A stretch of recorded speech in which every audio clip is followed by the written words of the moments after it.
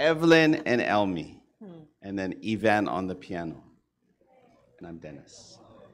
So the first song that we're going to start with is hymn number 341, To God Be the Glory. Hymn number 341.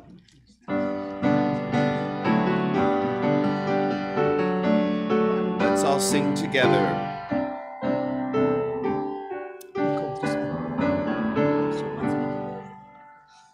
To God be the glory, great things He has done. So loved in the world that He gave us His Son. Oh, yeah, in His life and atonement for sin, and opened a life gate that all may go in. Praise the Lord, praise the Lord, let the earth hear His voice. Praise the Lord, let the people rejoice. Oh, come to the Father through Jesus the Son, and give Him the glory, great things He has done. Perfect redemption, the purchase of love, to every believer, the promise of God. The vilest offender, who truly believes, that moment from Jesus, a pardon receives. Praise the Lord, let the earth hear His voice. Praise the Lord, let the people rejoice. Oh, come to the Father, through Jesus the Son, and give Him the glory, great things He has done. Great things He has taught us, great things He has done. Great are rejoicing, through Jesus the Son. But purer and higher and greater will be our wonder, our transport, when Jesus we sing. Praise the Lord, let the earth hear His voice. Praise the Lord, let the people rejoice. Oh, come to the Father, through Jesus the Son, and give Him the glory, great things He has done. We will continue singing in a moment, but right now Marshall has something to share for us. Is Marshall here? Good morning and happy Sabbath. Happy Sabbath. Man, it's good to be home. Amen. Anyway, today I just wanted to welcome any and everyone who is not from here. Can I see a raise of hands so we can embarrass you? Yeah? That whole row? Where are you all from?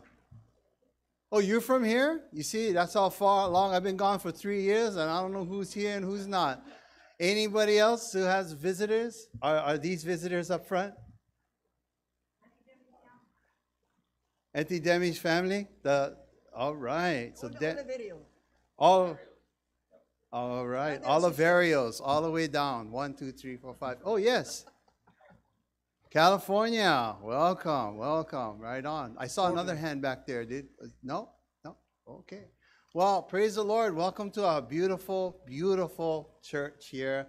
And a nice rainy evening. If you hadn't seen Hilo weather, you got a taste of it last night. And we were at Coconut Island enjoying a family outing with about 30 of us in the rain. And so it was hilarious, but we didn't stop. After 3 hours, we finally said, yeah, I think we should go now, But, it was really, really wonderful. Anyway, at this time, we have some announcements, and we're going to call up Auntie.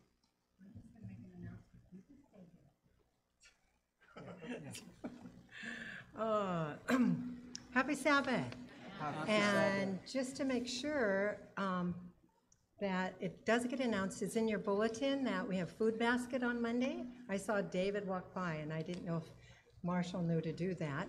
So from 10 in the morning till 11.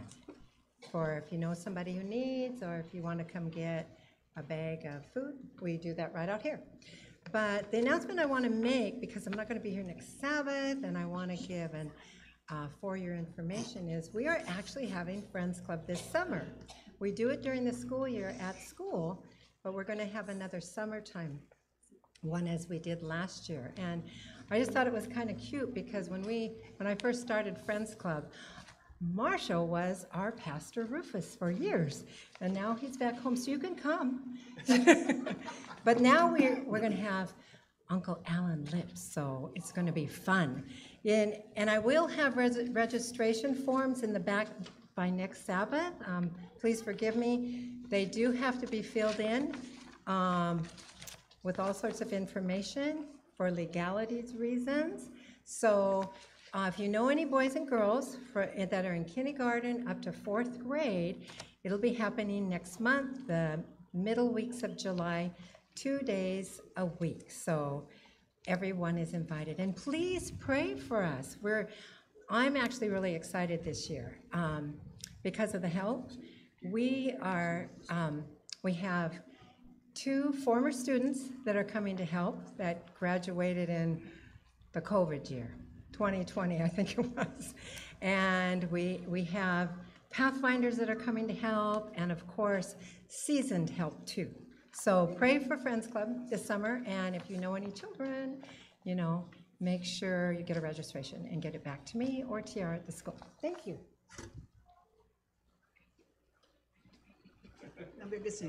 One short one. Oh, short one. Just a short one. We have Marshall that's going to be giving us the message this morning. But, when he's here, we take good advantage. He's also making stuff for potluck. And from what I just got told, make sure all of you stay for potluck. He overcooked again. So please come and join us for potluck after services. It'll be up in the gym. And if there's no other announcements, I see just a couple more here. And one that caught my eye is about all former Hilo Pathfinders. Greatly appreciate if you could return your Class A uniforms. Not including your sash, though. That's yours for life, all the honors you earned, of course. But if you have a uniform that's still in good condition and others could use it, then please return it. Food basket, as you can see over there on the times and dates. And, of course, Father's Day. How many fathers we got out there? Right on. Well, join the club. It's going to be a great sermon today, so be prepared for a wonderful Sabbath, and let's carry on with our worship. Okay, let's join together in singing our next hymn, hymn number 86, How Great Thou Art, hymn number 86. And we are going to do verses 1, 3, and 4, just 1, 3, and 4. 86.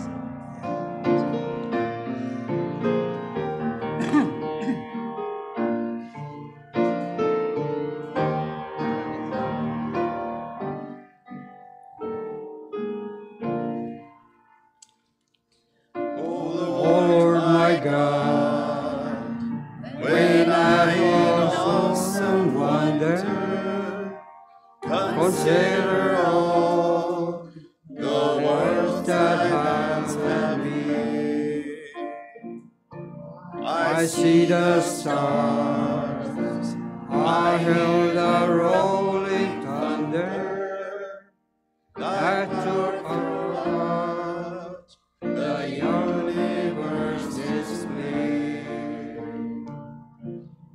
and sing my song, my Savior God today. How great thou art, how great thou art, and sing my song, my Savior God today. How great thou art, how great thou art. Verse 3.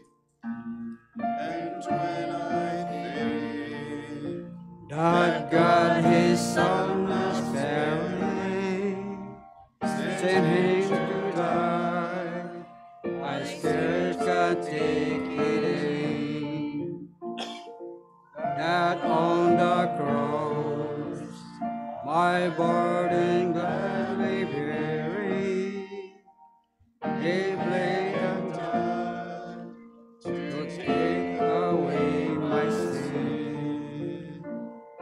This is my song, my Savior God today.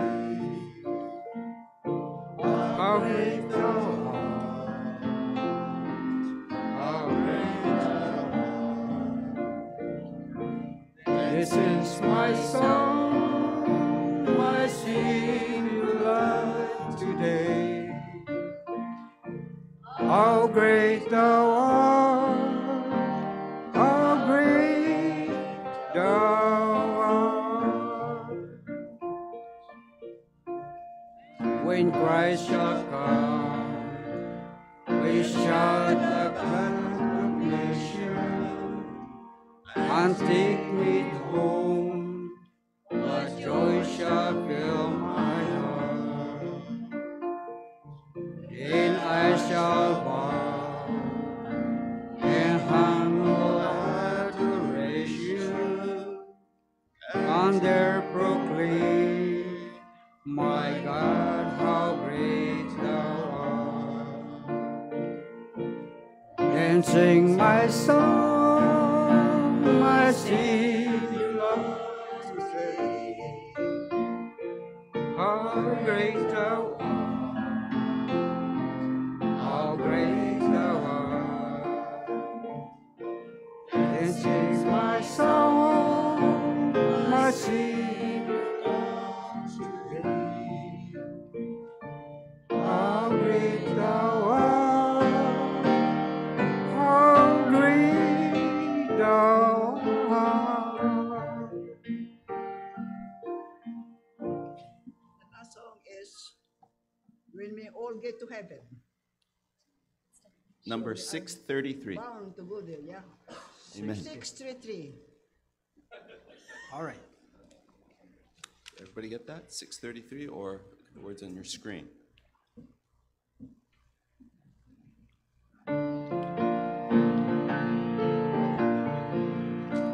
We're going to do 1, 3, and 4 again. Verses 1, 3, and 4.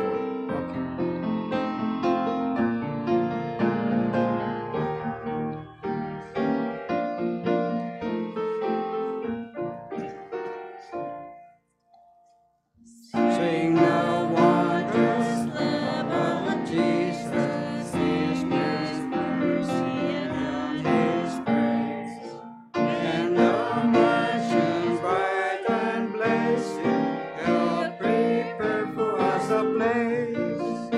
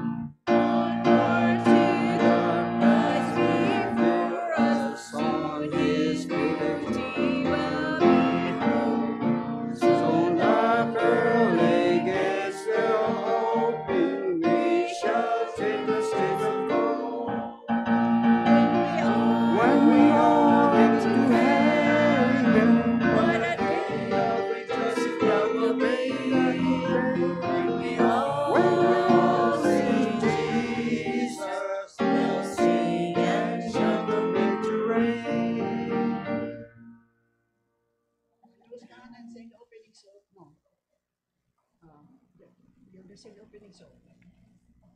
No. Yeah. We're going to stand together We're gonna and sing sing hymn 692, The Lord is in his holy temple. Correct? Oh, we're going to do one more song. one more Let's song. do 428, Sweet By and By. We're waiting. 428, Sweet By and By.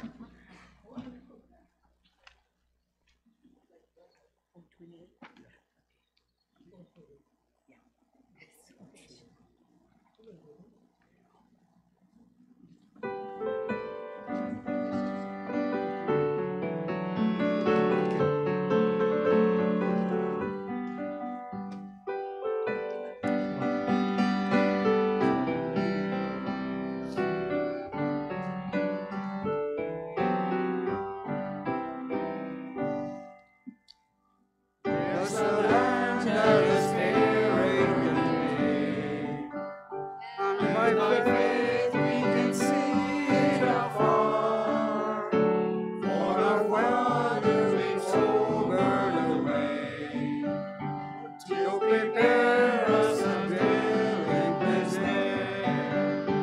In the sweet by and by, we shall meet on that beautiful shore. In the sweetest way, by and by, we shall meet on that beautiful shore. We shall sing on that beautiful shore. Now when moon is the song of the blessed, and the spirits of sorrow no more. Not a sigh for the blessings of rest. In the sweet by and by, we shall meet on the beautiful shore. In the sweet by and by, we shall meet on that beautiful shore. To our bountiful Father above, we will offer a tribute of praise for the glorious gift that was love, and the blessings that hallow our name. In the sweet by and by, we shall meet on the beautiful shore. In the sweet by and by, we shall meet on that beautiful shore. That's it. Are we ready for 692? Yes? Okay. We'll stay on. 692, The Lord is in his holy temple. Please stand.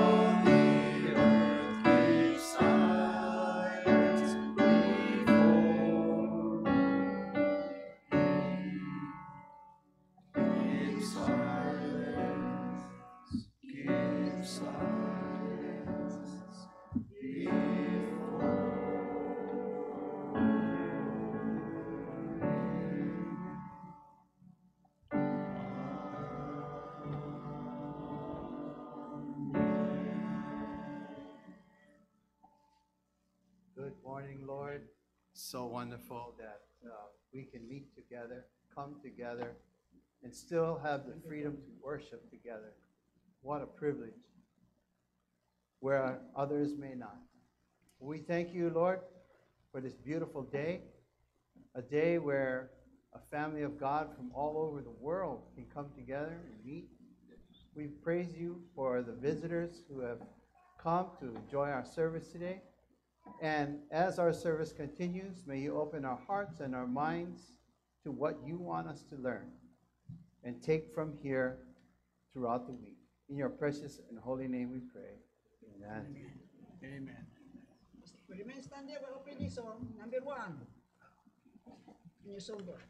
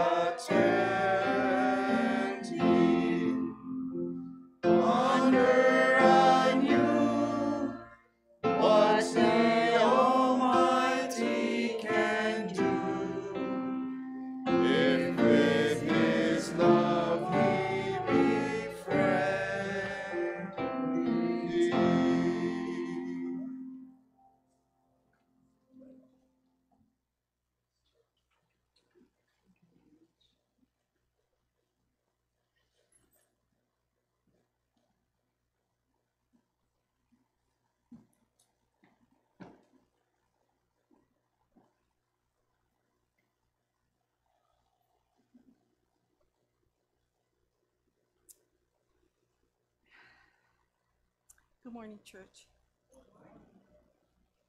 You know, on your tithe envelope, there's a promise from Malachi 3:10, and I'm going to go ahead and read it. It says, "Bring the whole tithe into the storehouse. Test me in this, says the Lord Almighty, and see if I will not throw open the floodgates of heaven and pour out so much blessing that you will not have room enough for it." When I read this, I stopped at the part where it says, have room enough for it. And I started thinking of that room could be our cupboard, our wallet, good health, our bills, our car, and so there's so many ways that God blesses us, gives back. And this past Monday, I was given $500, totally unexpected, from a sister. She took me shopping. She said, "Here, this is for you." And I was shocked. I didn't know what I did to deserve that. I paid my usual tithe, but I was very grateful. Then I thought, well, don't you need that? You had plumbing problems. She said, "No, just take it if I change my mind." So I said, okay, and I put it in my purse. I was very grateful, very thankful, and I started thanking God for that. But there was another time where I was about to catch the bus. I had only 15 minutes for the bus would come, and I was short 1 penny, just 1 penny. I had 24 cents. And in those days in Oahu, it cost 25 cents. I got kicked off the bus once as a student for not having enough bus fare. So I wasn't going to chance it. It was the last bus. I needed that penny. And I prayed, said, "Lord, please, I can't walk home. It's too far. It's too dark.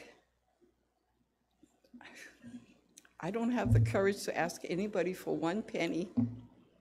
Just please give me a penny, just 1 penny, that's all." So I was about to cross the street where the bus was, which was across the street.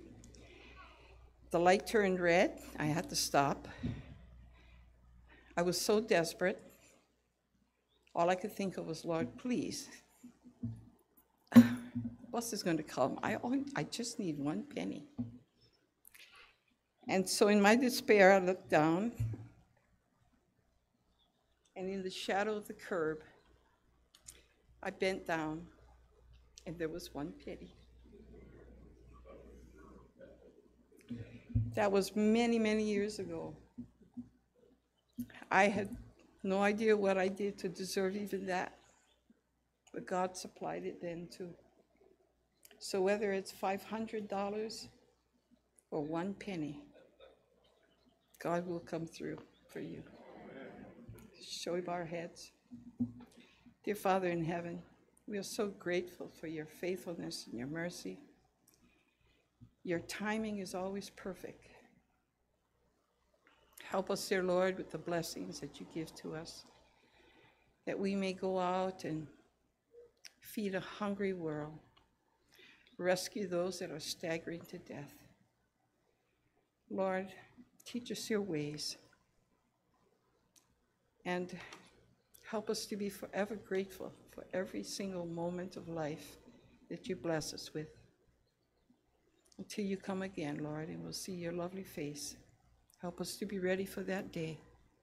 In Jesus' name we pray. Amen.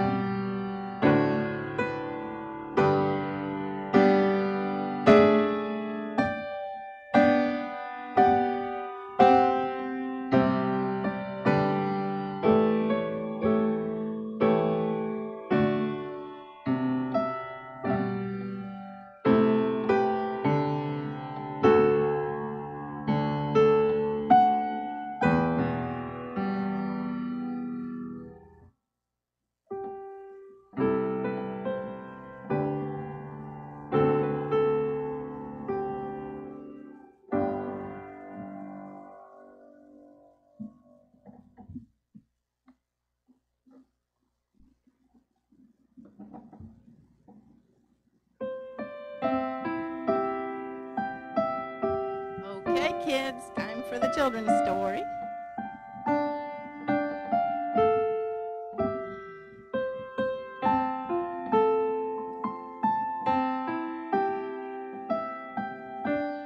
And while they're coming up here, Auntie Tony just volunteered to have the story for next week. So thank you, volunteers, because I always feel like if I start talking to someone, they're going to think, oh, I know why she's coming over here. She wants to. So volunteers are really appreciated. So thank you.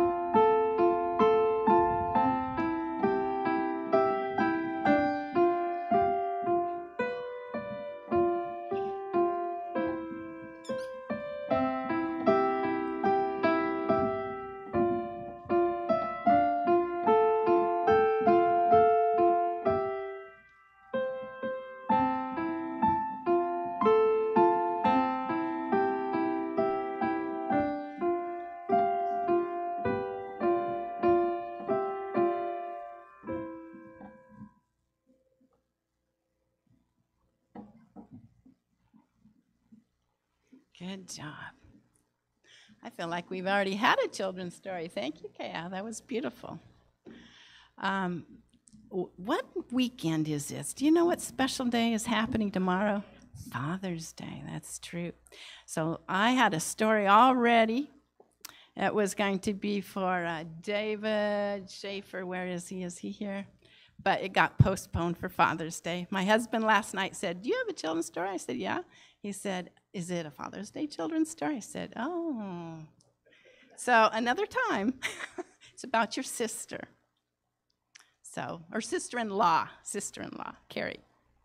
So anyway, when I was a kid, I lived in College Place, Washington.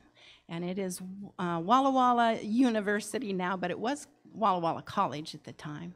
And my dad was a professor there, so that's where we lived. And it was kind of fun. It was a really special town. I would say at least 50% of it was probably Adventist. And back then, it was very, very safe. We didn't have cell phones. You could wander the whole town for the whole day, and your parents didn't worry about you. I remember when we were in 8th grade and through academy, a friend and I would ride our bikes, I don't know how many miles. We must have gone 20 miles all over into the next town, out into the wheat fields and around, and no cell phone, nobody worried about you. It was a wonderful place. But when I was in 1st grade, the bus driver lived just down the street. He was also the principal. And so we were the first ones on the bus and the last ones off the bus. So we had a long bus ride. Our school was at least, I would say 30, 35 minutes away if you drove straight. But of course, we only had 3 buses at the time, and we had a huge school. My 8th grade year, I remember I was a W. I was a Wagner at the time, so that put me at the end of the alphabet. So I was, I think, 37, and there were a couple kids after me. So we had a huge class. And my brother's class was even bigger, so they had to split his 8th grade class into 2 rooms. So this was a big school. So taking the bus all the way around town, picking up all those kids, it took a long time. Well, it was kind of fun, though. But when I was in 3rd grade, we discovered there was another place we could go to at a bus stop that was not that far away. I think I had to walk 7 blocks, and it was like 45 minutes later. The bus driver had already gone all the circles all around the town, and it was the straight shot after that to the school, pretty much, picking up the country folks still. But so we decided we would go to that bus stop. Actually, I'm not sure where my brother and sister were at that point. I think they were going to a different school, but that's the bus stop I went to. So I remember one day I was going along, and it was fun to go because I knew so many people on the street. We had the Mazdens and the Bennetts, which were engineers at the college. Next door to them was a retired person from the college. There was the accountant next to them, and next to them was Bal Harry's, which was the theologian there, and then ours, which my dad was education psychology, and then there was, the pastor, and of course the bus driver was also our principal, so we just knew everybody. And in fact, after that was the Colemans. I didn't know the Colemans very well. I knew their name, but I would meet them in Guam when we lived there. They were twins, and they became the Continental pilots, and I taught their children, so it was kind of funny. But I was going along. I don't know if I left the house late, or if my favorite thing to do coming home from school would be to kick rocks. And I'd keep the same rock from the bus stop all the way home, and see if you could keep it straight and going without stopping. That was good soccer practice, I guess. But I got to the bus stop, and there was nobody there. Now, this was a big bus stop. There was like 7 kids there usually, and there wasn't a one in sight, and there wasn't a bus in sight. And I'm thinking, oh no, what do I do now? I can't go home. My mom has a preschool at home, and although that would be fun, she doesn't drive and she couldn't take me because her kids are there. And I thought, what am I going to do? Now, my bus stop was right at the corner of College Avenue, and my father's education psychology building was right there, and when he was in his office, he could look out the bus stop and check on me. But he had an early morning class, and he was already teaching. So I'm thinking, oh no, what am I going to do? So I went up to the secretary, his secretary, and I said, where's my dad? And she said, well, he's teaching. Well, where's he teaching? Because I was really upset. I didn't know what I was doing. Whatever I was going to do, it was going to either be hard on my dad because he'd take me, or I just felt bad and guilty. She said, well, he's down in the amphitheater room. So I went down there, and I'm probably in 3rd grade, and I open that heavy metal door, and I'm standing at the top, and it's an amphitheater. So it goes down, down, down. And to me, I was in 3rd grade, and I had my lunch bag. Well, back then we had a hard lunch box that opened. And in my other bag I had my book bag, and I'm standing there, and it looks like forever down there. It looks like the lion's den should be down there. And I was kind of imagining maybe my dad would be really, really mad, and the lions, I had an active imagination, okay. What if he's so mad that he yells at me right in front of all his students? Oh, the students, oh dear. And I didn't know what to do. But my dad was teaching, and he looked up, and he stopped. And all of his students followed his gaze, and they all turned around. These were graduate students, and they looked at me, and my heart just went down to my feet. So I knew what I had to do. They were all waiting on me, and I went down those big cement stairs, which were extra wide, so you went plop, walk, plop, because they were also steep, plop. And everybody watched every step I took, till I got down to the very bottom, and it was dead silent, and I could just feel their eyes in the back, going through my back. It was, Dad, I missed the bus. And he just said, it's okay. He said, why don't you go sit in the back row, and when class is over, I'll take care of it. And just to have that reassurance at that moment that Dad said, it was okay. Dad said, I will take care of it, made all the difference in the world. And I went up the stairs, and it didn't bother me anymore. I felt light, and I sat in the back, and I haven't a clue what he said. I don't remember any of that. I was just thinking, it's okay. Dad's going to take care of it. And he did. He actually had the secretary take care of it. She ended up being the one that took me all the way to school and back. So that took at least an hour out of her day, because it was clear into Oregon. You crossed the county, the state line to go to school. And she came back. But all day long, I was thinking, That's my dad. Thank you. It could have been so much worse. So I just want you to think about a text in the Bible that says, I have loved you. This is Jesus speaking. I have loved you with an everlasting love. How long is everlasting? That's forever. Forever means into eternity, means right now to eternity. I've loved you with an everlasting love. Therefore, with loving kindness, I have drawn thee. My dad could have yelled at me. He could have said, I bet you were kicking rocks again all the way to the bus stop. He could have said, what'd you do? You didn't get up on time. You left the house late. Now you're taking an hour out of my day or my secretary's. He could have said all of that either in private or in public, and he didn't. He said, it'll be okay. I'll take care of it. And that's what your God is saying to you. I have loved you, and that's how I draw you. There's another story about a prodigal son in the Bible, right? And he spends his father's money, and his father only wants him to come home because I love you. That's what your God in heaven is saying. And he gave you all daddies that do the same thing for you, right? Your daddies are kind, wonderful people, and I want you to go home and say, thank you, Daddy, for taking care of me. Thank you for making me feel loved and wanted and appreciated. And if you don't have a daddy, there are some of those, I'm sure. I want you to go thank the person in your life, your mama for sure, because she's being your mommy and your daddy. But maybe there's some man in your life that's helped your family out a lot, and you can say thank you to them. Thank you for listening. You may go back.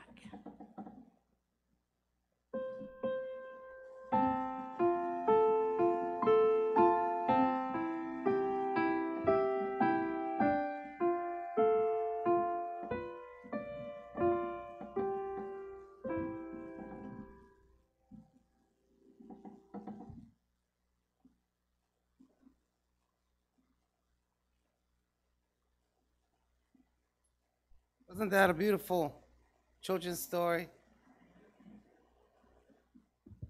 And I just want to say thank you to the Lays for giving me a bag of chips, sweet potato chips, and a little devotional book. So all the fathers, I hope, got one today. Thank you for the Lays ministry. I just want to just thank the Lord for me being here and all that I can see, which I can't see very well, but I can see faces that are here today praising the Lord. Amen. And we're here. This is a congregational prayer time where we are going to pray to the Lord, our friend, our Jesus, and I'll pray that that's your personal Savior, that you guys might have a silent request. Raise your hand. And I know we have some, I just got informed from Emily that Jubilin's mom is in the hospital in Oahu. So let's keep her in prayer. And I don't know anyone else offhand, but we all want to pray for our families and our loved ones, yeah? So if you want to come up in the front, you're welcome to, and kneel right where you're at as we have our prayer now.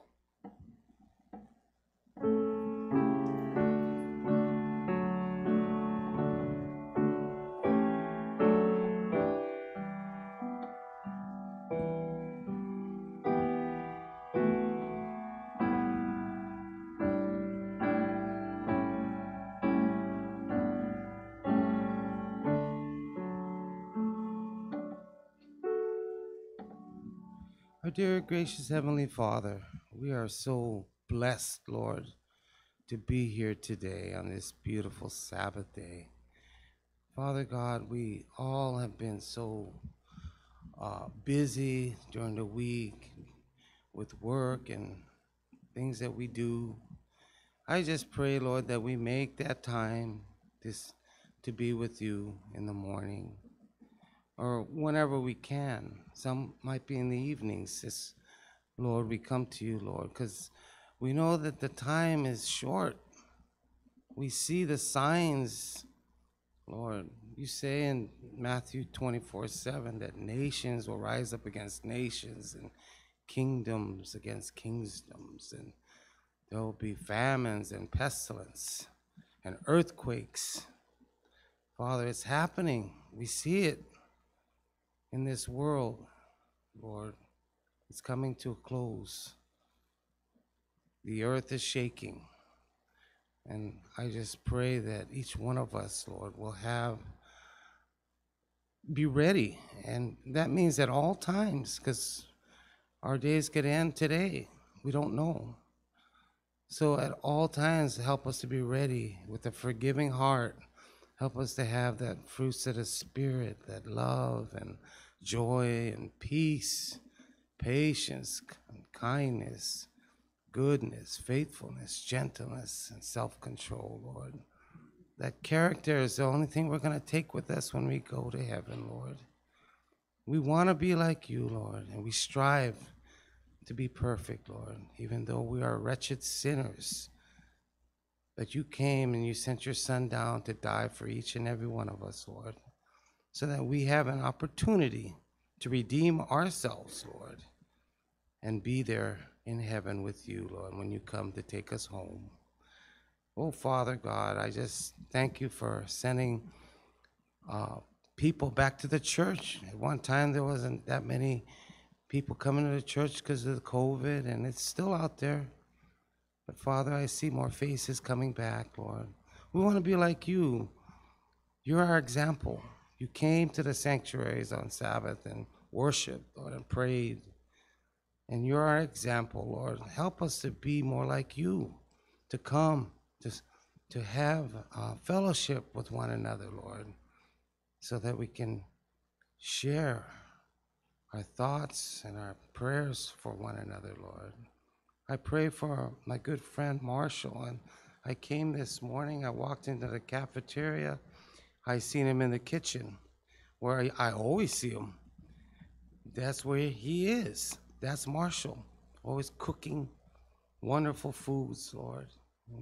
I know he's cooking up a nice, beautiful summer for us to be blessed, Lord. I pray that you'll pour your Spirit upon him, that he will touch each and every one that's here today, Lord. As we walk away, we'll be filled with the spiritual food. And then we'll go to potluck and have our physical food along with the spiritual food. Thank you so much, Lord, for this day, for giving us another day of life. Continue, Lord, to bless each one and all those that are sick right now, that are struggling.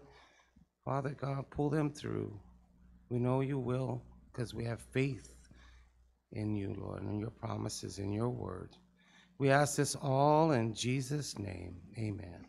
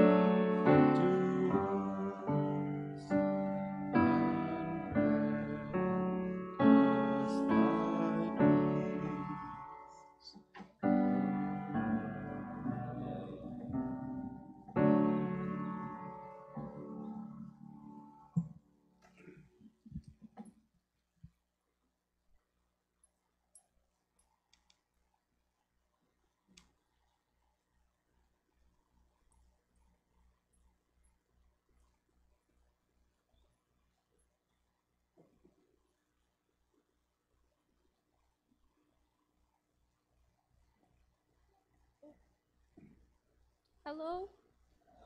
Aloha, everyone. I can't even remember the last time I came up here because I was just too scared because, yeah, graduation, my 8th grade graduation. Wow, I'm in college now, though, so. It's so nice to be here at church, and I can't wait to perform the special music. Hopefully you all will be blessed, and I picked it 5 minutes ago, so it should be fine, right? Just like my Uncle Joey and my dad, so should be fine. Anyways,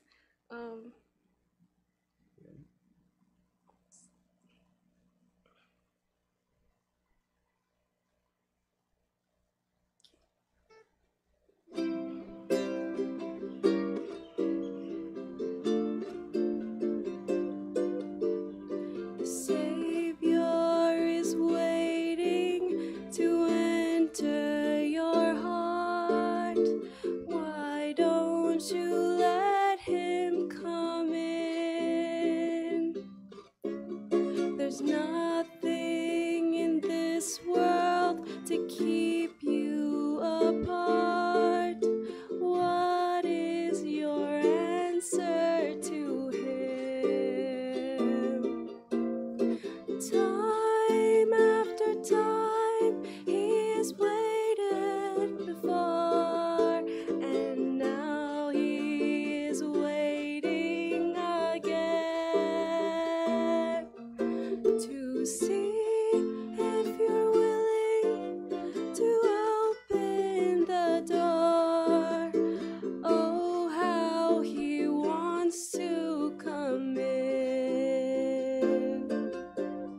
If you'll take one step toward the Savior, my friend, you'll find his arms open wide.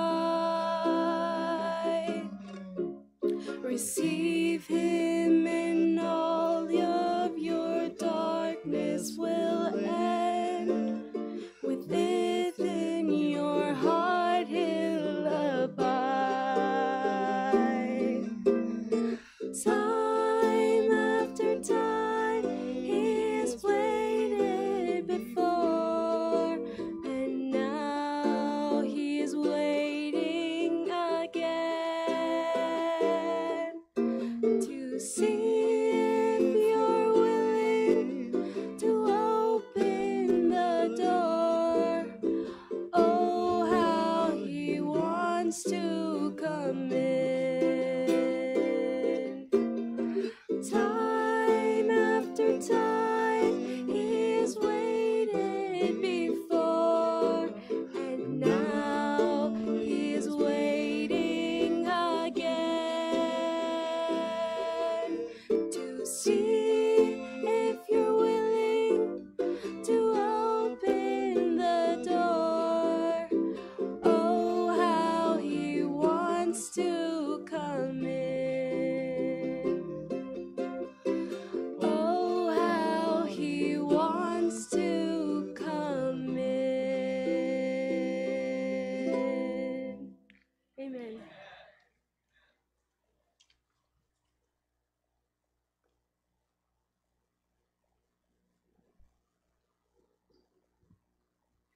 It's a blessing to have special music when you have father and daughter sing so beautifully.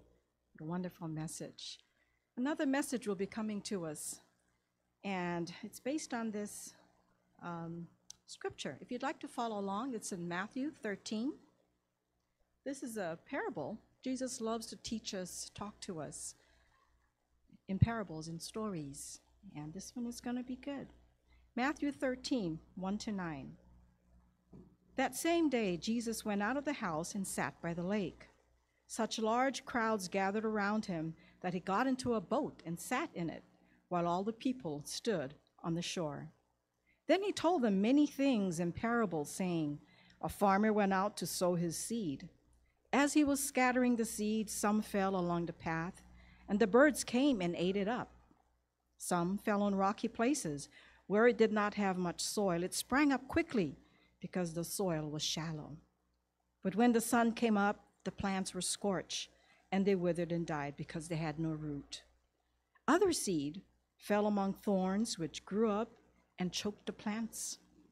Still other seed fell on good soil, where it produced a crop 160 or 30 times what was sown.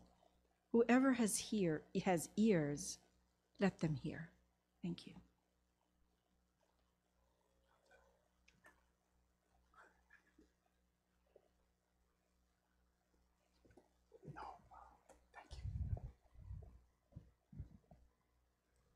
Am I on?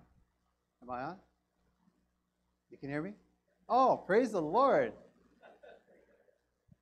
Wow, it's been such a long time, and so nice to see everybody here, and wow, so good. So my wife and I and my daughter, we've been back since last Friday, and so we only got 10 days off. You got to still go back and work at the school and stuff like that. And you say, what? There's no school. And they said, but the dormitory is still, there's lots of repairs to do, and we have people that stay over during the summer and things like that. So we're kind of like the caretakers even during the summer. And with all the other repairs and things that need to happen throughout the year, keeps us busy. So Never a dull moment at Hawaiian Mission Academy. And I'll talk more about that a little later. So today, as I start my sermon, I had the privilege from the graduating class at Hawaiian Mission Academy, the senior class, of which I had only known for 3 years since I've been there. They said, could you please do the service for the church service? If you know anything about Adventist high school graduations, it's a 3-part thing where you have a Friday night service, you have a Sabbath morning service, and then you have finally the commencement service on Sunday. Well, they asked me to speak at the church service for them on Saturday. What a privilege that was. And I'll tell you more about that in a moment. But here is part of that that I have customized for our church service today. So, by the way, are there any people that either have graduated from 8th grade or high school here today? Raise your hand. Yes? Or college? I'll even take college. And you know, no graduates today. How about, what is that, from preschool? Any preschool graduate? We do have a preschool graduate? Oh, okay, great. We got one hand. So you sit down, and I'll call you up later.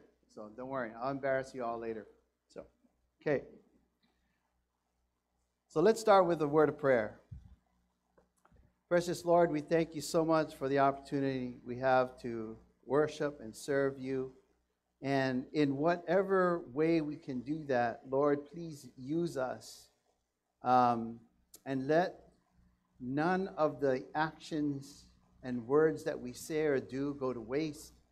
Rather, Lord, we can look back and say, wow, Lord, you've done a great thing. And thank you for allowing me to be a part of it. So, Lord, may we find that resolve today in our sermon. In your name we pray. Amen. So here's how it went. To Eric Vandenberg, our conference president, you know he's our new president today, who I know loves and cares for our keiki, our ohana. A president that had many of these students, many of you actually, and some of you who may be going to camp this summer, and have been involved with the camp that he has done at Waianae for many years. In a ministry at our churches, also as a Pathfinder leader for our conference that has done unbelievable things. And of course, you know, Pathfinders is dear to my heart. I've been a Pathfinder director here, and I can't remember how many years already, lost count. But it's been a wonderful, wonderful thing. To Mickey Nelson, for those of you who do not know, Mickey Nelson is our education head for our entire conference. She is our education director who has been a light that shines bright for Christian education, a leader whose passion for the gospel message reaches all the campuses. I know she's visited our Mauna Loa School campus numerous times, and to tell you the truth, I can't remember an education director coming to our Mauna Loa School campus so many times as her. And so I praise the Lord that it's not just a name in the conference, but actually a face that comes. So praise the Lord. To Joe Lee, the principal of Hawaiian Mission Academy, who has shown leadership during this pandemic to keep actually our campus in person.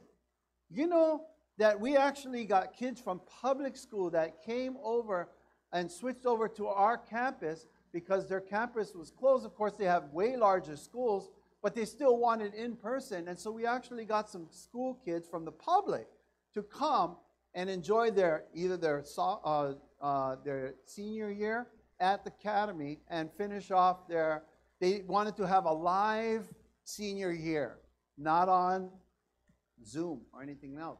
So we actually had some people come from the public. And we had decided on our campus that we were going to stay in person as much as possible, and we did. And praise the Lord for that. In fact, I even have told this principal many of times, and others amongst his peers, that I wish that Jolie was my principal when I was going to Hawaiian Mission Academy, That's how much I see his leadership on the campus, which has changed that campus spiritually like I've never seen before. Praise the Lord. To the faculty. Now, these faculty that I've worked with for 3 years now, I am proud to work side by side with them in loving care of the students God has placed under our watch as we prepare them to meet our Father God face to face. By the way, are there any faculty here today? Of any school? Stand. Thank you. Thank you. Any more? Well, I'd like to say amen to our faculty, especially here at our Mauna Loa School and any other faculty that's in any other school. Praise the Lord that you are serving where you're at. To the churches, Kona, Kohala, Honoka'a, Hilo, Puna, and Curtistown, all of these churches, I know, pray and support what's going on Hawaiian Mission Academy's campus. And we are so grateful for that. Because of your prayers and your support financially, we've been able to send kids who may not ever be able to come to our academy by your support. So praise the Lord. Continue to do that. You don't know how much of a blessing it is to have your financial support and especially your prayers. To the pastors who have served actually on our campus. You realize that our campus has been blessed in these last 3 years by actually having actual pastors teach the Bible. How is that? We have actual pastors teaching Bible class, and it has made a deep impact on the kids' lives. Some of them who have given their life, some of them who, in fact, one of them who had graduated last year just got baptized. One of the seniors, she's an alumni now, but she, it finally just gripped her heart. And normally after high school, it's very rare that that people get baptized right after. Normally, if you don't get them before high school, the statistics are very low. But this lady decided that she wanted to give her heart 1 year out of high school. And so proud of her for doing that. And it's because of your prayers. It's because of the leadership. And of course, these pastors who have prayed, and I have seen them with students one-on-one. I have seen them doing the chapels. I've seen them doing all these wonderful things on the campus. And I know all of these pastors. I've known them for years. And to see them on the campus has been such a blessing at Hawaiian Mission Academy. It has changed our academy. Of course, to the parents who have had the faith to send their keiki to our academy, who have trusted God in His work at our campus and beyond. And of course, we currently have 3 here: Abby, Ethan, Joseph. Yeah, they're all in my dorm ohana. And that is a whole nother ministry besides what's happening on the campus that I don't have time to go into because it's already 12 o'clock. So anyway, what? Anyway, it's already 12 o'clock. I've only been talking for 5 minutes, right? Anyway, to the deans. We have assistant deans like you have on this campus here. You have workers that come from the colleges. We do have them on our campus, and they work in our dormitory. These are college-age students that worship, that pray, that study, that play sports, that sometimes have to do some discipline along with myself, with the kids and stuff. And the kids in the dormitory have learned to run as part of discipline. But you know what? I'm finding out that they're pretty good runners, and we might do something with that later. But right now, it's like, oh, we got to run. Yes, that's what you get for keeping me up. Anyway, so I praise the Lord for our deans. They have been my right hand, my right leg, my left leg, everything about me. If I didn't have those deans that are working with me on the campus, in the cafeteria, in the dormitory, I don't think I could do what I do. To the dorm ohana itself, for some of you who don't know, from the beginning of Hawaiian Mission Academy, before I had come, The year prior to that, we had 19 students that were foreign and or non-Adventist staying in the dorm, and only 2 Adventist kids staying in the dorm. Wow, what a ministry, right? Yeah, it can be a wonderful ministry opportunity. Unfortunately, the 2 that were there that were Adventists were the 2 outer island kids. We had no other outer island kids at that time. This coming year, we're looking at 19 from our outer island kids that are coming, and only 2 non-Adventists. It has completely flipped. Now, I praise the Lord that we get the non-Adventists, the Adventists. I praise the Lord for all of them. But to see this reaction from our local constituency, from all of the islands, who are saying, wow, there's something going on in Hawaiian Mission Academy, and we want to be a part of it. Now, needless to say, I know most of the parents. A lot of the parents that the kids are there now, they were actually like youth way back in the day, but now they're parents and they're sending their kids. That's how old I am. Anyway, wow. Anyway, unbelievable. Also, to the freshmen, the sophomores, and the juniors who have watched their senior classmates, this year's seniors have been unbelievable. I don't even know how to put it into words, but the seniors were actually thanking the freshmen and sophomores and juniors for actually being so good to them.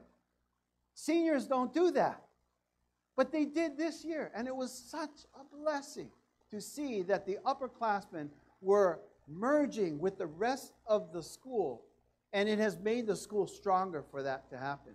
In my first and second year there at Hawaiian Mission Academy, whenever I'm also the food service manager. I wear a lot of hats.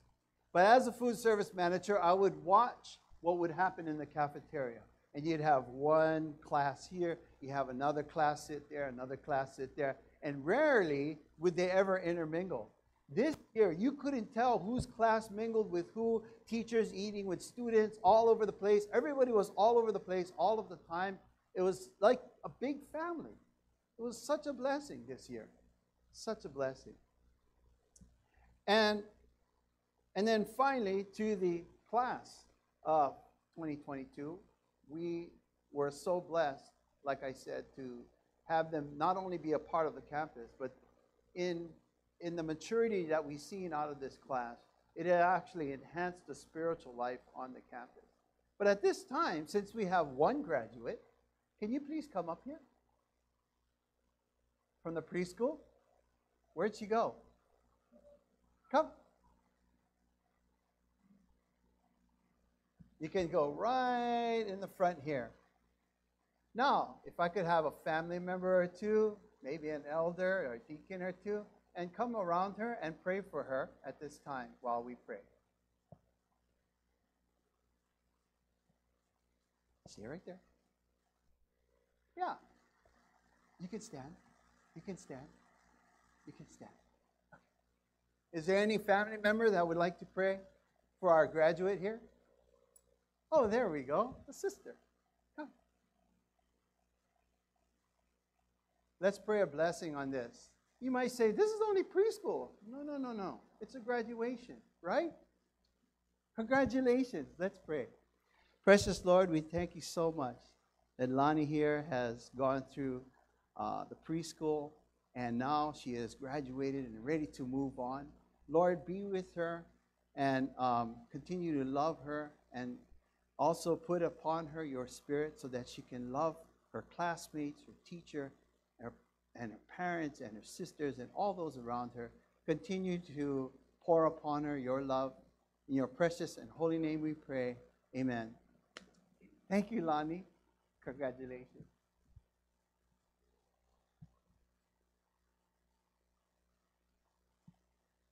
At age 21, I had the opportunity, after graduation and doing some things in my life, I had the opportunity, I got a call from my high school PE teacher, Herbert Fermantes, and he was at Gem State Academy at the time. And he said, hey boy, you like work up here? You like come? go be my assistant dean in the boys' dorm. Yeah, come. So I said, why not? I was young. I said, sure. I flew up to Idaho, and for an entire year, I was up there in Idaho, and I had worked with the dormitory boys area, and we had done such a wonderful year. I went skiing, and they were supposed to teach me how to ski, but they abandoned me when we got up there. So I had to learn on my own, and after falling about 100 times, I finally got the hang of it. But it was such a wonderful and impactful year. And I thought to myself after that year of being an assistant dormitory task force dean, man, that'd be so cool to be a dean one day. But no, I'm not smart enough, or I don't know what it takes, and I don't know what kind of education you have to have. So it's probably not going to happen, but that would be really cool if that would happen one day. 2 years went by, and I had come back to the Big Island, and I was working now as a chef at the Hilton. It was the Hyatt at the time. The Hyatt had just opened up. I applied, I got the job, and I had worked there for almost 2 years. And in that 2 years' time, I didn't take any vacation. All of a sudden, I get a phone call from Gem State Academy, and they said, hey, Marshall, this is an opportunity for you if you could do it.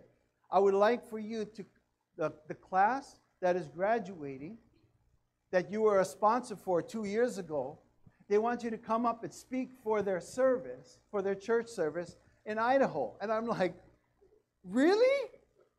Really? And I'm like, wow, what a privilege. So I said, okay. And it was a few months before, so I said, well, I'm coming.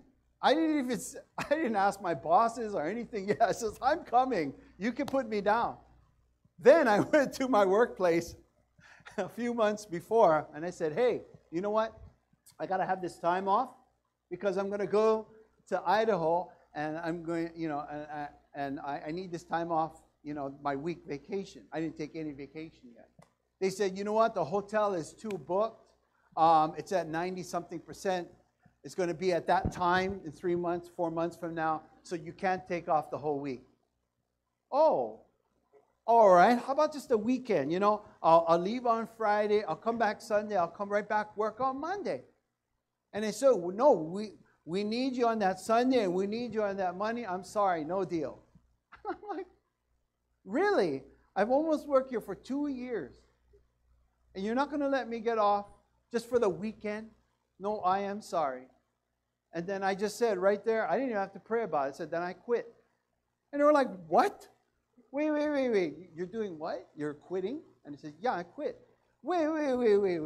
Where are you going? And I says, I'm going to go to Idaho, to this little bitty campus, and I'm going to talk to a few of the seniors there about their life and doing their sermon on Saturday on this date. And if you guys won't let me go, and this is 3 months prior, if you're not going to let me go, then I quit right now. And they're like, no, wait, where are you going again? And they couldn't believe that I was quitting my job to do a talk. And that's it. And then I was going to fly back. And I'm like, no, if you're not going to let me go and do the Lord's work, then I quit. And they're all like, and the head chef and all the other chefs, they came up and they're all like, where are you going again? What are you doing again? Why are you quitting? And they said, I simply asked for the weekend off, and you guys wouldn't give it to me, so I quit. And it says, well, I'm just one of the, 100 chefs that are here at the hotel. What's up? And he says, no, you don't understand. You actually show up. You show up for your shifts. You're not drunk. You're not stoned. You're a great worker. And I'm like, is that all it takes? Just showing up to be a great worker? And I said, well, wonderful, but still, oh, you know what? We'll work the schedule. And he says, no, I understand how this works now. That's corporate. I'm not going to tell you guys to change anything. I'm just going to give you my week's notice prior to that, and then I'm just going to, that'll be it. But I'll work all the way till that time.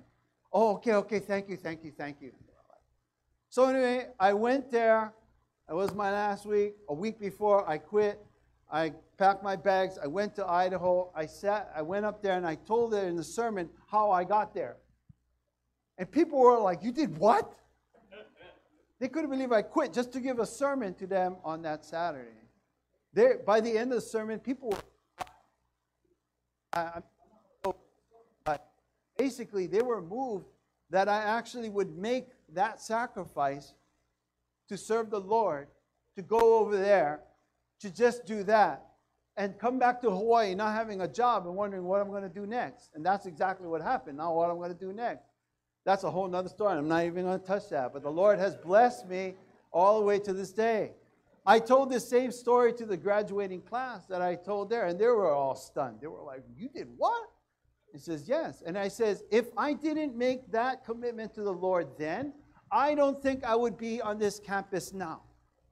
I don't think I would be even giving this sermon right now. And I believe that the Lord has led me this far. Praise the Lord. One day I was listening to different people giving graduation speeches on the radio. And here was one of the lines they said. The good news about the future, they're talking to the graduates of college, the good news about the future is that it's all up to you. Then they said right after that, the bad news about the future is that it's all up to you. How does that sound like for a life plan? There's no God in that statement, and there was no God mentioned ever in any of that statement. In fact, this was a secular university they were talking to, but it's all up to you. My question to you today, how has your life been? Has it been the Lord has me in His hand and is leading me, or has it been all up to you? What has the Lord led you to and in so that that will be your ministry? In 1 Timothy, you can turn with me in 1 Timothy 6, verse 6. 1 Timothy 6, verse 6.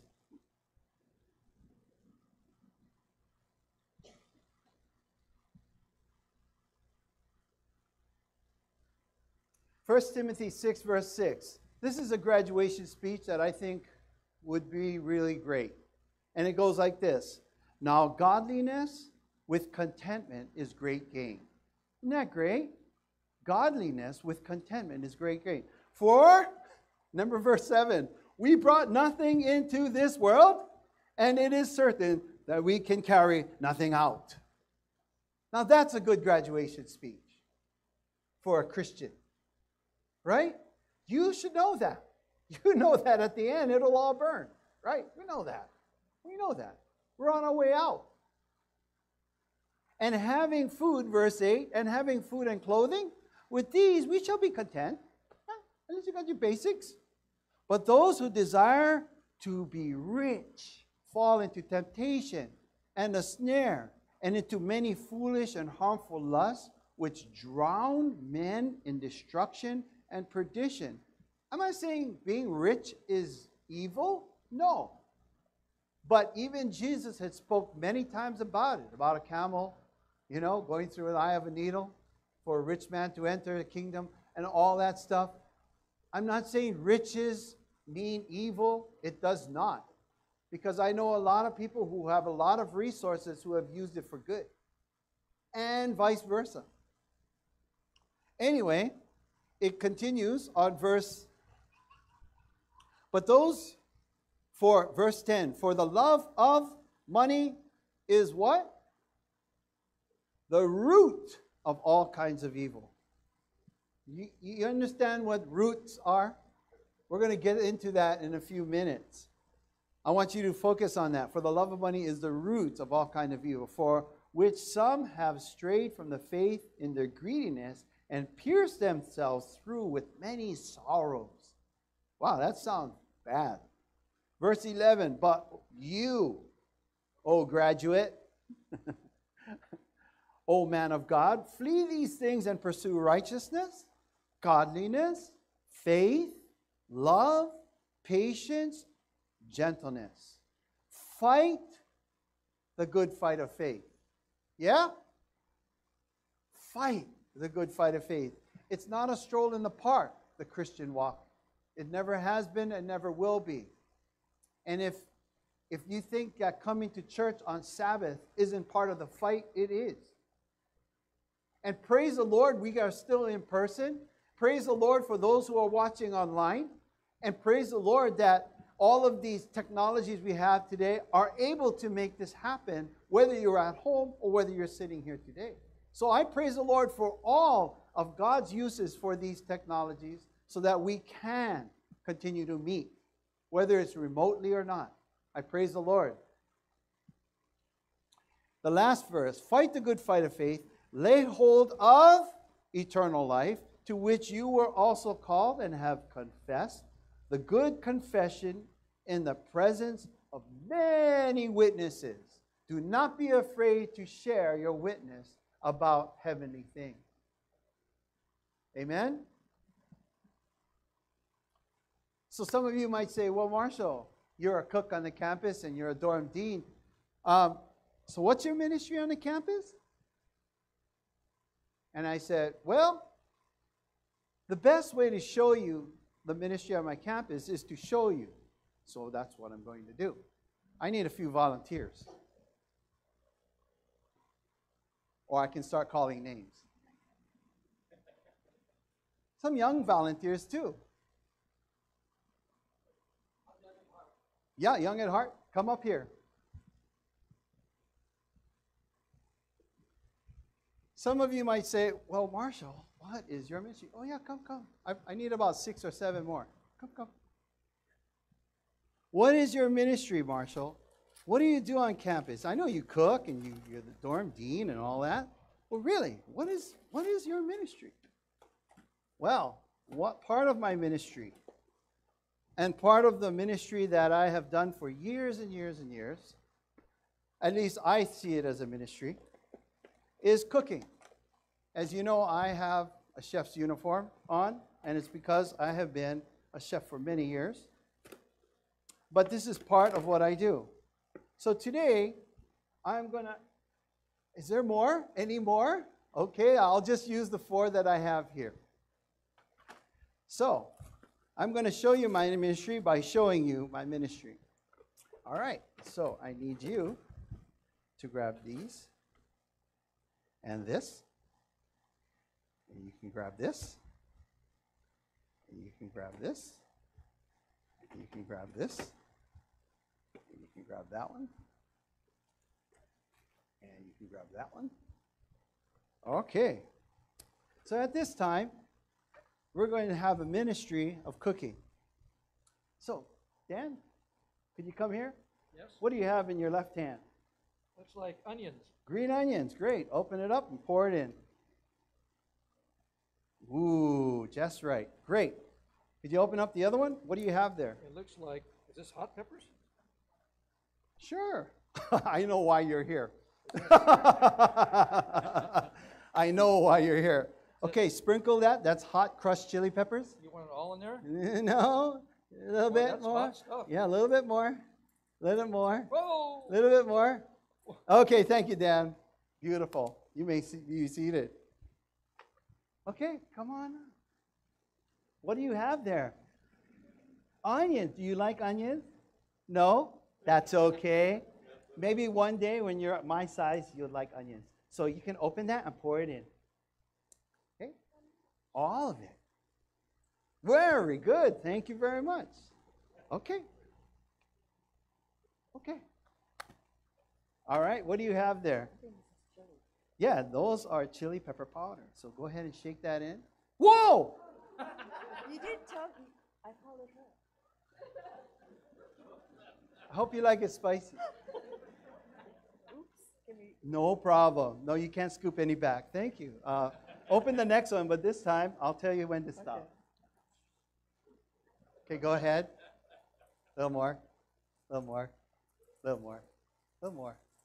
Yeah. Okay, good. Very good. Good thing I like spicy. Thank you, man. That was awesome. Okay, so go ahead and what do you got there? That's sesame oil. Okay, go ahead and Pour that around. Maybe about half of that. Ooh, okay, good. I'll take that. What do we have there? Soy sauce. Yeah, a little bit of that. Ooh, good. Very good. All right, thank you very much. Okay. All right. Well, this is sriracha.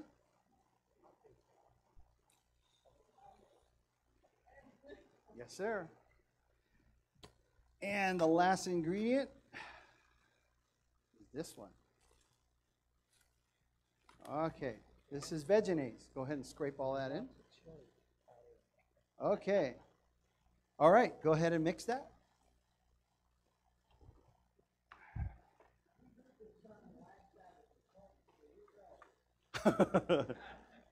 I need a couple more volunteers with a spicy tongue.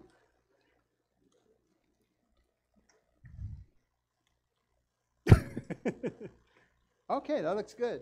Here you go. Give it a try. Ooh, good. All right, come on now. We need, yeah, we'll just use last two. Go ahead and stab one and try it. Got it. Like it? Hey, he likes it with all that spice. Well, thank you very much. Good, Dan? I'm on fire. Oh, after.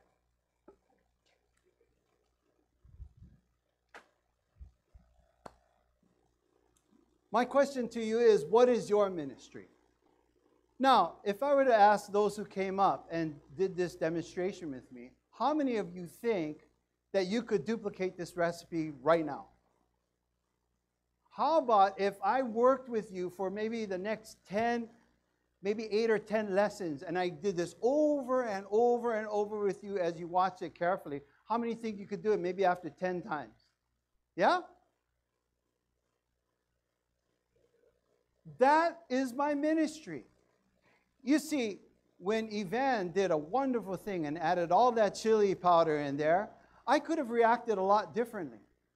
But because I did not, and I reacted the way I did, that's part of the ministry. You understand, when I have kids come in the kitchen and I'm teaching them to cook, and the deans to teach them to cook, and they make a mistake or they make something wrong or something like that, I say, hey, that's okay. And we do something else or we fix it, and it's no problem. And the kindness, the gentleness of what I just read in the verses, that's part of the ministry, but I incorporate that into my profession. I incorporate that into my dorm deaning. My question to you is, what is your influence in your ministry that you have in the job that you're working at now? Well, you don't know where I work. It's really, really bad. I understand that, and I've worked at places that were really, really bad. But I decided in my mind that before I even go there, I'm going to pray for my workers, pray for my coworkers, pray for my really bad boss. I don't care. I'm still going to pray for them no matter what happens. And I'm still going to treat them the way I want to be treated and not the way they deserve to be treated. Also, the next thing I did is I made sure that they tasted the product. And why? Is because it's great that you have a ministry, but unless they can taste and see that the Lord is good, part of that is having them taste this. And guess what? Every time I share my recipe, I also share my testimony with people of how the Lord has blessed me with the knowledge so that I can make this recipe. You think I came up with this on my own? Oh, no. I believe that everything we do, everything we say, the Bible says we can do nothing without God. So therefore, even this little recipe here cannot be done without God himself. So therefore, this is part of my ministry. And in everything you do, don't be fooled. God can use it for your ministry. There's 3 things I want you to focus on, graduates, and you're going to be all my graduates. 3 things I want you to focus on to take through life. First thing is to be a generous person without being liked. Without being liked? What do you mean? It is amazing that when Jesus said, don't let your right hand know what your left hand is doing, that's exactly what's happening. The opposite of that is happening on social media today. Every hop, jump, skip, dance, twirl, I hope people like it. Like. Social media has gotten us conditioned to make people think that being liked all of the time, to let your right and your left hand know what they're doing, is a good thing. But Jesus said that is not. When you do something for others, it shouldn't be to gain praise. It shouldn't be to gain anything. One day there was this man, and he would go, not one day, for a long period of time, this man would go through a drive-through coffee shop. And as he would go to the drive-through, he would pay for his, and he said, the guy behind me, I'm paying for that guy too. Oh, you know that guy? No, I don't know that guy, but I'm going to pay for the guy behind me. And every time he went to the coffee shop, he paid for the person behind him. Never knowing, that person never knowing who paid for nothing. They just kept, and he never got any kind of accolade or any kind of praise for doing that. He just did it out of the kindness of his heart. Until one day, the local newspaper came out with an article, and you know what the article said? The article said, there is a man that we do not know who he is, but he actually, I was coming to the drive-thru, and all of a sudden when I went to pay my coffee, the guy in the front said that he had paid for the coffee, and I had gotten that coffee, but here's what was so significant about it, is that right before he was going to get that coffee, that person in the back car said, I'm going to get this coffee, and then I'm going to kill myself. That was the last thing he was going to do. But when he got that generous offer of free coffee, he changed his mind because he was obsessed to find out the goodness of people. There is still something good. And just by that little gesture, it stopped that man from committing suicide. So, again, be generous without being liked. The second one, be honest person even when it's not convenient. Be an honest person even when it's not convenient. There was a man, a pastor actually. I've told this story here before, but I'm going to click here. Man went into the hardware store, bought some supplies. As he was leaving the hardware store and driving away, he decided at the next stoplight to count his change. He realized the cashier gave him too much. Like, oh man, and I'm already late for a meeting.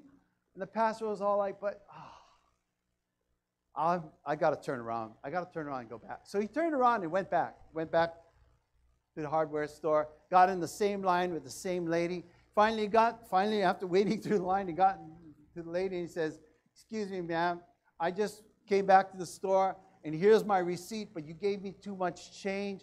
And so I know you made that mistake, give me too much change. I want to make that back. The lady says, I did not make a mistake. And he said, pardon me? And he says, you see, last weekend I went to your church and I heard you preaching about honesty and integrity. And I just wanted to see if it was real. I'll see you next weekend. Be an honest person even when it's not convenient. I came here just about last Friday, and I've been going in and out of Home Depot myself and Walmart and so on, buying supplies, fixing the house and so on. Thanks to Dan, helped me at the house. It was amazing. But I went to Walmart, and you know how you self-check out? So I was self-checking out all the stuff like that. And I thought I got everything, and I wheeled myself out to the car, and I got everything in the car. I put everything in the car, and then I lifted one of the bags on the bottom and realized there was one item that I forgot to scan. I was like, oh, no. So I says, okay. Now I hear this, I know this story, of course, and I'm going, of course I'm going to go back. I go back to the Walmart, and they said, sorry, it's closed. It was like 11 p.m. They said, sorry, it's closed. And I'm like, oh, okay. I guess I'll have to come back tomorrow when it's not convenient. And so I did. But I didn't tell anybody. I put it in my pocket. I went through the checkout. I scanned it, paid for it, and walked out. Nobody knew anything. I didn't see anybody. Nobody knew anything because I didn't want nobody to know about it. But I thought this story that I had read about made an impact on my life. Years and years. This story that I read to you about that pastor was all like 20-something years ago. The last thing is, know that God loves and cares for you even when you're not sure about him. And this is, I'm telling the graduates. You know, in high school, a lot of kids start developing if they're going to believe in God or not. Is going to be my faith, or was my parents' faith, and forget it. Or no, I want some of that. I just want to know how it works. And there are those that want to grab onto that. So know that God loves and cares for you even when you're not sure about him. A soldier was in a foxhole with his commander, and they were shooting and shooting and shooting going on. And one of the fellow soldiers that were out of the foxhole got shot. So the commander told the soldier, get out there and go get that guy, bring him back. He's injured. And the guy kept looking at his watch, looking at his watch. He says, hey, I gave you a command. Get out there and go get the guy and bring him back. He kept looking at his watch, looking at his watch. And he said, are you hearing me? I told you to get out there. And all of a sudden, without any warning, he hops out of the hole. He runs, grabs the guy.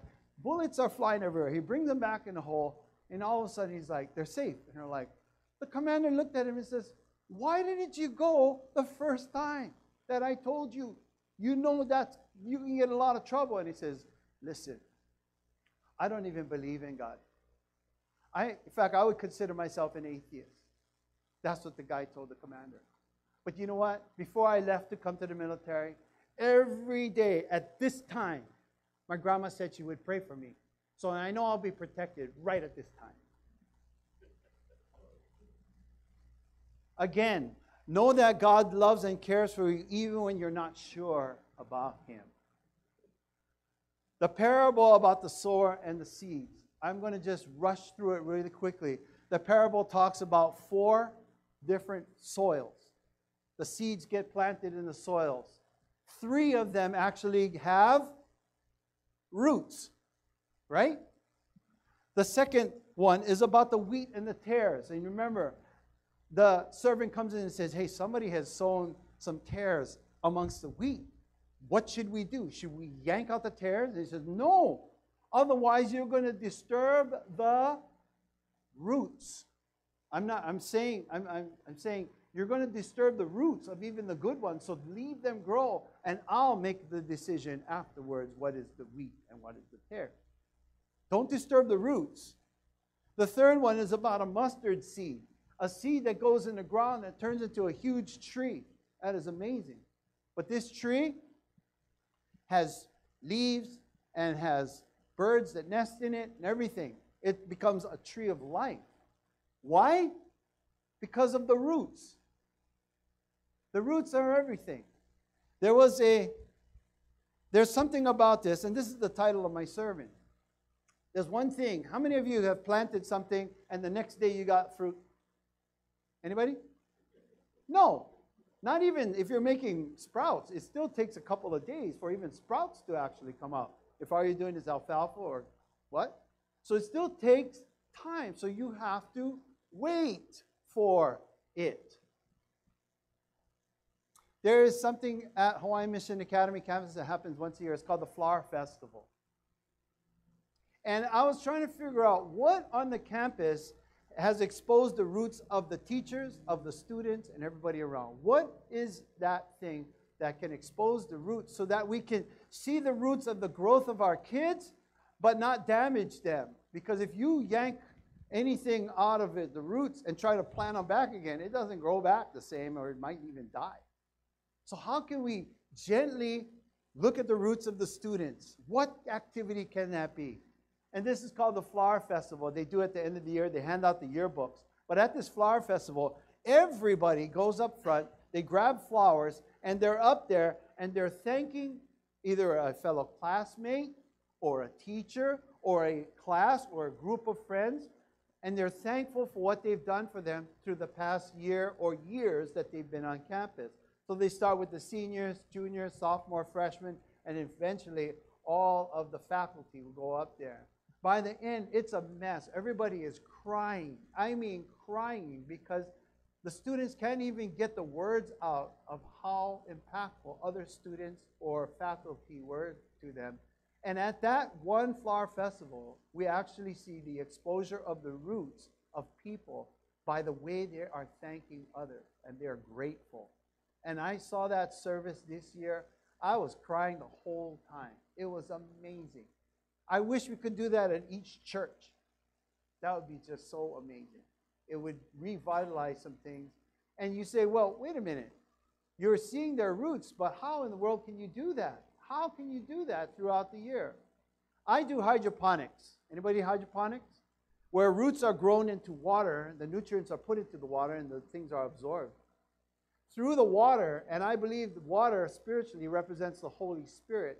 Through the Holy Spirit, you can actually see other people's roots, and only through the Holy Spirit. And safely and gently go to them, care for them, love one another. So if you want to see each other's roots, pray to the Holy Spirit how you can reach out. Through this pandemic, so many roots have been exposed. People who said, man, I am so glad for this pandemic. I didn't like being around people anyway. Others say, man, because of this pandemic, I'm not able to meet with people. I am so sad. I'm depressed. And it goes both directions. It goes, people's roots were totally exposed through this pandemic and still are being exposed to this pandemic. I am thankful for this pandemic. Now it's for our turn as a church to reach out, to be a blessing to others, to use your skills that God has given you for your ministry and wherever you're at. My mom picked me up from high school. When I graduated, we were traveling back to home in Papaico, and she said, Marshall, all right, you just graduated from HMA. What did you learn? And I told her, nothing. What? Nothing. Oh, wait, Mom. I learned one thing. One thing I learned. I learned the Bible. And she said, you learned the Bible? Yes. That's all I can remember is the Bible and the Bible stories and the lessons from that. That's all I remember. Now, was I a committed Christian, solid in the faith and everything at 18, 19 years old? No. But the seeds got planted in high school. It took 15 years before the roots started to go down and actually grow at age 24 when I committed my life, my heart to the Lord. 15 years for that seed to crack open this thick skull of mine. Really. And I thank God. I wish it happened sooner, but you know what? God's timing is perfect, so I'm not going to complain. He's used all of the goods, bads, and the uglies in my life so that I have the ministry I have today.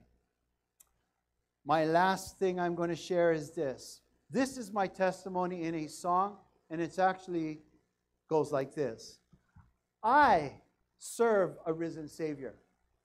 He's in this world today. I know that He's living, whatever men may say. I don't care. He's living. I see His hand of mercy, and I hear His voice of cheer, and just in time I need Him, He's always near. He lives. He lives. Christ Jesus lives today. Oh, wow. One amen.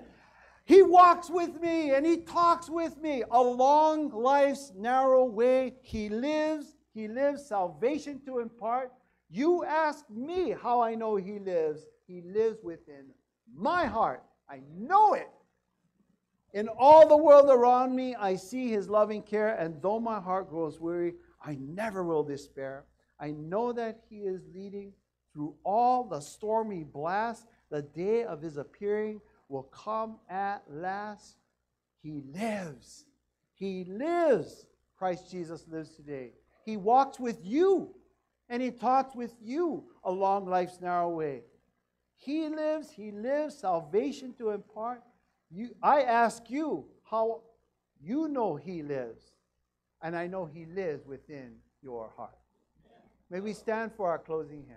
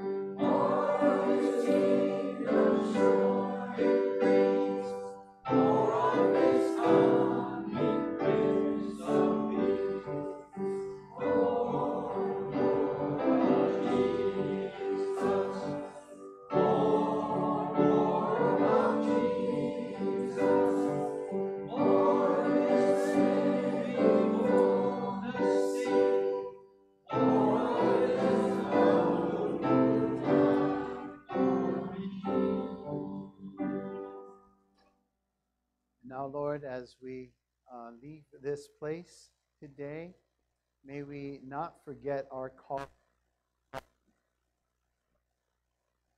Whatever we do, and wherever you send us, that we are to be waiting upon you and also looking to see how we can pray for one another, how we can care for one another, and that the roots that we see growing amongst our people, if there's no roots at all, Lord, help us to be a planter of seed so that roots can grow in the persons and the people around us. Thank you again. In your precious name we pray. Amen.